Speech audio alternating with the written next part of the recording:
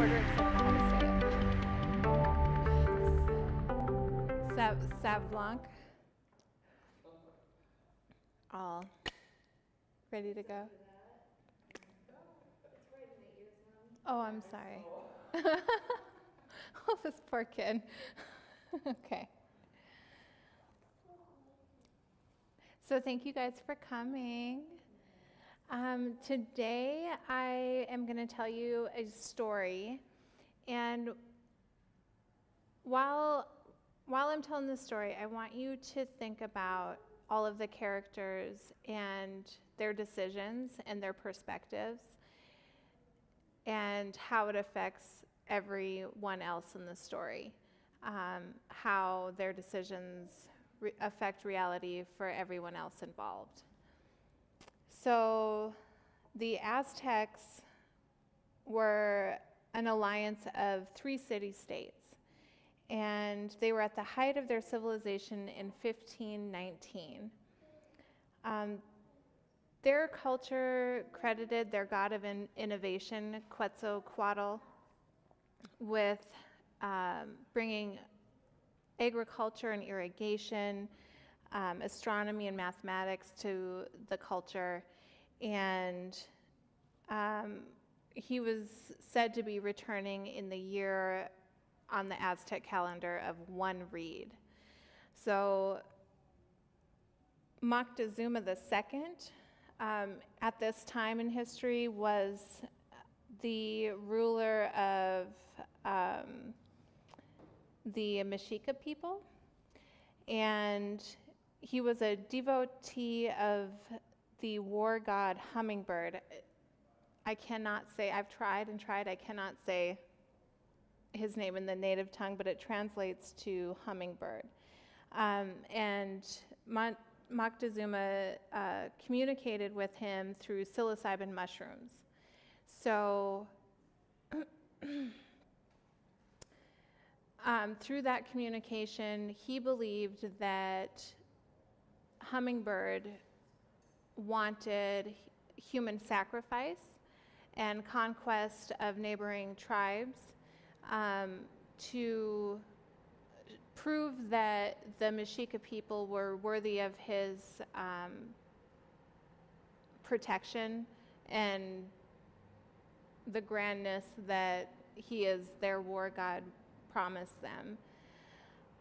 So human sacrifice was very commonplace within Moctezuma's rule, and at one point he had, on the steps of the Great Pyramid, he had sacrificed over 80,000 people in under 4 days, I believe. So he was committed. He was very committed to this belief that human sacrifice would bring prosperity to not just his people, but himself. He wanted the glory of embodying the god Hummingbird. So the sacrifices came from neighboring tribes and people that they had conquered. They would sacrifice the greatest warriors. They would sacrifice women and children. And generally this was done by them filing up the steps of the Great Pyramid in how do you say it? Tenochtitlan.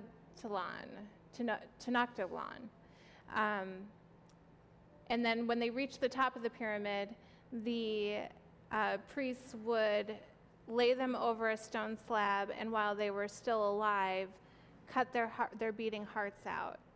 And then the bodies were dismantled for use of feeding the rest of the people of the city. So imagine being a sacrifice to this guy, walking up these steps of the Great Pyramid and seeing the people before you being sacrificed, dismembered, and thrown down the stairs the other way. And meanwhile, a river of blood is running down the stairs of the pyramid that you're wading through to get to the top for your turn. So it's safe to say that because of this belief, Moctezuma was hated by almost everyone, probably not the people within the city that he lived, because it was a very prosperous city. They had canals, they had really well-organized city structures in which everyone was fed well, everyone had a job to do, everyone was basically safe because they were under their ruler. But anyone outside of that secure bubble was subjected to some of the worst atrocities that you could imagine. And so Moctezuma was not well-liked outside his bubble. Meanwhile, the year 1 read was a prophetic year for the Aztecs because 2 years before there had been a comet seen in the sky over Moctezuma's city, and that was taken as a bad omen.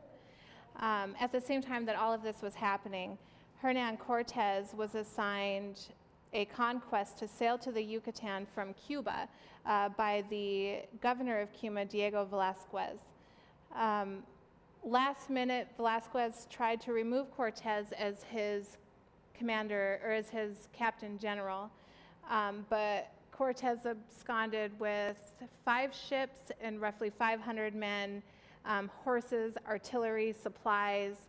They cleaned out the slaughterhouses of the city before they left, and they sailed to the Yucatan without the grace of the governor.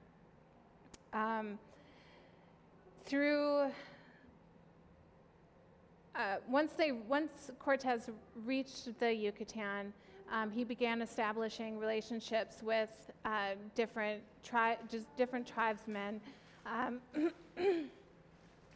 and he ascertained that Moctezuma was the most powerful leader out of the 3 city-states, that Moctezuma was the person that he was going to have to go after if he was going to conquer this region. And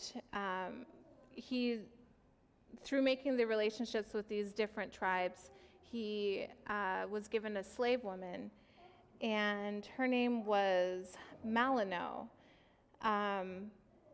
Malino speaks both Mayan and the Mexica language, and she quickly picks up Spanish and becomes Cortez's translator. She tells Cortez of the prophecy of Quetzalcoatl, that he was a light-skinned, golden-haired, blue-eyed god that would return to the Mexica people. He would arrive on boats that moved without oars,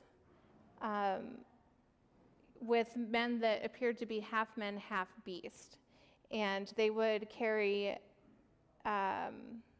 snake sticks that could tear down any enemy from a great distance. So Cortez thought about that. He thought, well, I'm light-skinned. I came in on ships that sailed, not rowed, and we have guns, we have horses. We're going to play this prophecy to our advantage. And he procured a compound for his men in the city of Tenochtitlan as a guest of Moctezuma. But after a short period of time, the Spaniards became paranoid, and they took Moctezuma hostage. And when the people announced the brother of Moctezuma would be the new king, Cortez ordered Moctezuma to address his people in a bid to gain back control. Moctezuma addressed the people of Tenochtitlan from a terrace at the Cortez compound, and he was berated as weak, and stones were thrown at him, and it said that that's what killed him. However, there's paintings from that time that show Moctezuma with a sword through his belly. So whether or not Cortez took it upon himself to get rid of Moctezuma since he was no longer useful to him, or whether it was the stones thrown by his own people that did him in, that was the end of Moctezuma.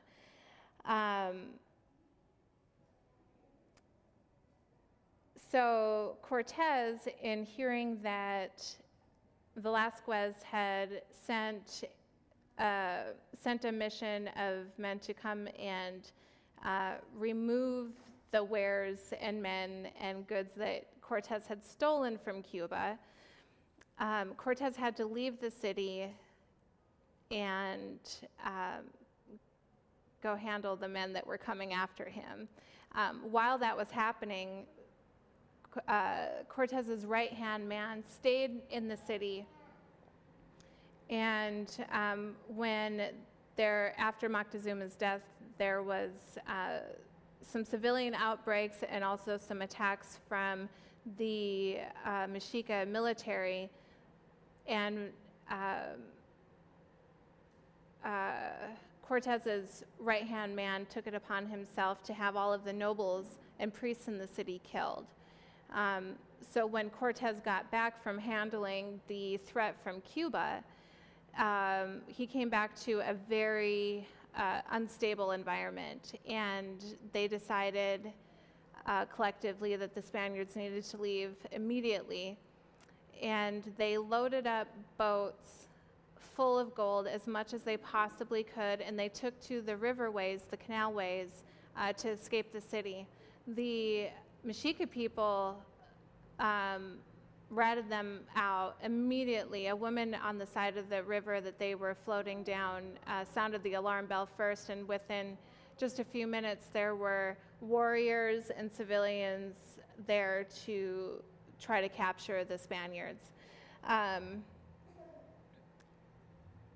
Cortez got out, his right-hand man got out, El Dorado, I couldn't think of his name earlier, El Dorado, made it out, and most of the other boats carrying the men and treasure that they were hoping to take with them sank into the river. And since that time, from the Spanish perspective, they call that La Noche Triste, which is the sad night, but the Mexica people considered it the night of victory.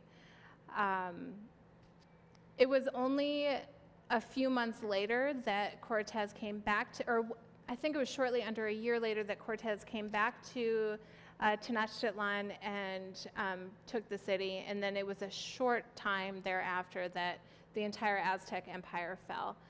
It was partially due to battles, smallpox, but at that point it seemed like it was inevitable that the civilization was going to fall to the Spaniards.